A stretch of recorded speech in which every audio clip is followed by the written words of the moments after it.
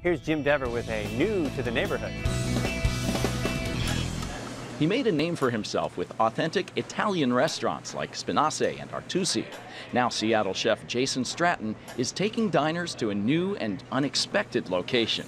So many people associate what I do with Italian cuisine, and I'm definitely super passionate about that. But my kind of original love of cooking really came from a trip to Spain.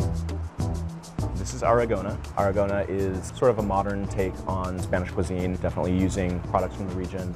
The first feast diners take in when they arrive is through their eyes. We set out to make a space that would be very unique for Seattle.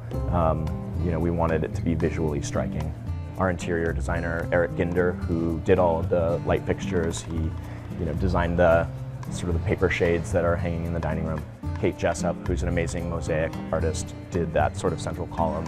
There's artistry going on in Aragona's open kitchen as well. One of the most popular dishes right now is our spot prawns.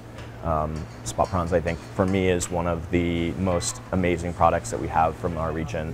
We are doing just some really simple grilled spot prawns in a really rich cider sauce, and then a little bit of the roe that we cure in-house. Another really great dish right now is the trout. So it's Idaho trout that we stuff with a little Spanish ham, some caramelized onions, a little juniper, and just really simple pan fry. It's kind of minimalist, but it's so delicious.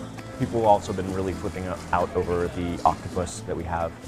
So it's a little grilled octopus, super tender. We have a little roasted romanesco, some cauliflower puree, some pearl onions. For people who may be a little bit freaked out about octopus, it's a great way to kind of try it out.